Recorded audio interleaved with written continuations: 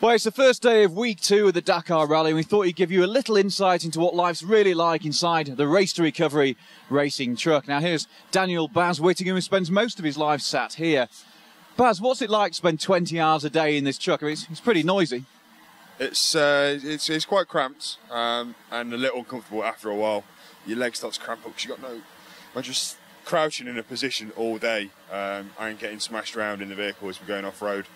And then it gets red as the other day it was like 50 degrees in here. To the point anything you touched in here, you'd burnt your hands on.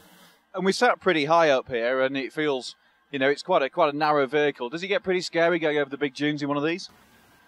It's when you come to the top, you see the bottom, and you think that's that. You can't even see the drop off behind the dash. And when you go down it, all you see is a windscreen full of ground, and it feels like you're just dropping in vertically.